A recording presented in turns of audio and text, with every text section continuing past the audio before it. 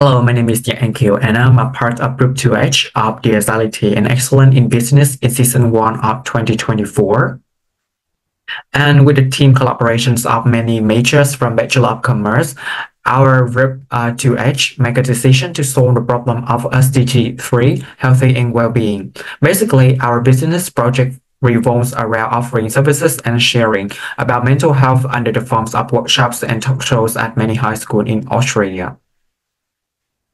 Starting with my first soft skill that I gained from this unit, I really appreciate the work from the supplier security consultant of Commonwealth. She said, "We are all human at the end of the day, and being graceful enough to understand each other's perspective and get through the objectives."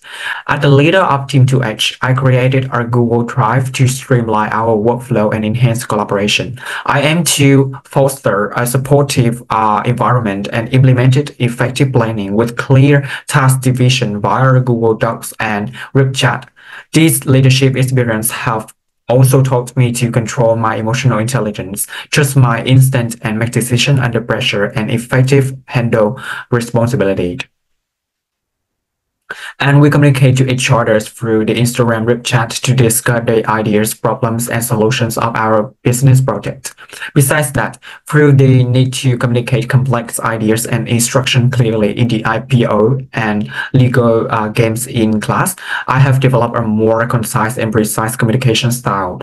To me, effective communication isn't just about speaking, it's also about listening.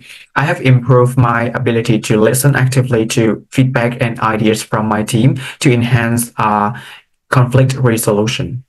And another work from founder of key up project that I really appreciate is that. So you sort of go with it to make it easier to say yes and no and really invest heavily with your time and energy. After that, I have started using Google Calendar to track deadlines, enhancing punctuality and reduce stress.